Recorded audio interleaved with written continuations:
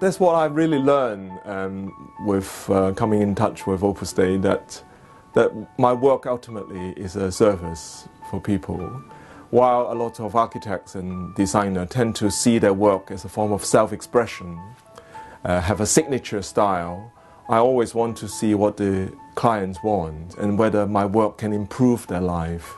I come into contact with Opus Dei when I was a student, and although I was not a Catholic then, but I realized that the spirit was absolutely universal, and it appealed to me very much about sanctifying one's profession in the ordinary situation in life.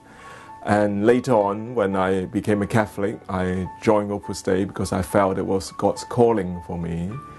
And then I always strive to improve in my professional work of architecture, seeing that it is precisely where I can have an encounter with God, and then surely dealing with beautiful things in our profession.